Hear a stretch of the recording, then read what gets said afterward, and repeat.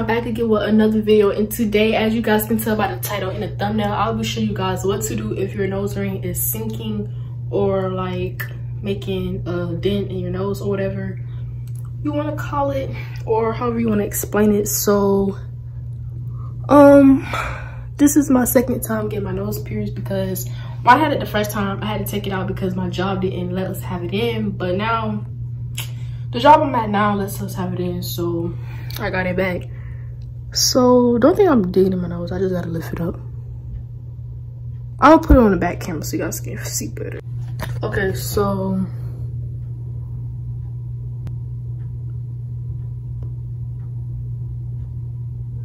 if you guys can see it a little, you want to get a band-aid.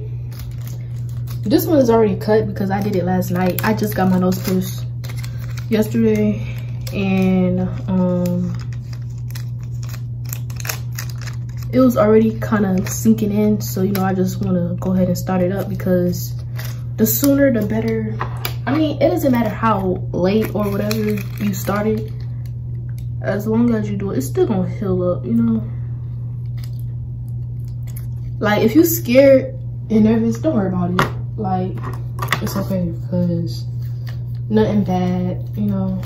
I was so scared the first time. I was like, oh, what's going on? So you want to cut the sticky part off. I already cut like the little other side, so that's why I look like this. And you want to, let me set you guys up. You want to lift up on your nose.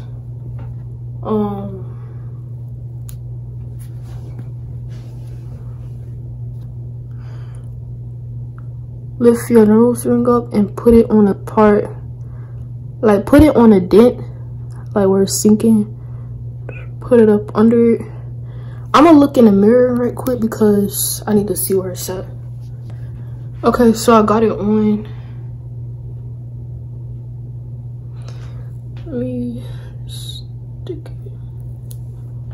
Okay. And like,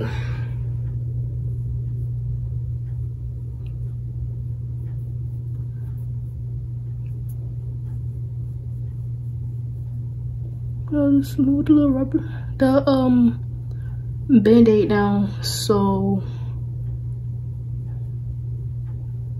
can't really see it, you know, can't tell it's there, but it don't matter if it's clear now, you know, just get a band-aid. It doesn't matter if you're going out, get a clear one, or if you want to wear it, the other ones you can. It doesn't matter, all up to you. You don't even have to have it on all day. I prefer you putting it on at night and sleeping with it on and stuff, but you can put it on any time of day, you know. The longer you put it on and the longer you do this, the better and the faster it will heal. So yeah, and what the tape do, not the tape, the band-aid, what the band-aid do, it lights. So you lift your nose ring up for, you know, to put the band-aid over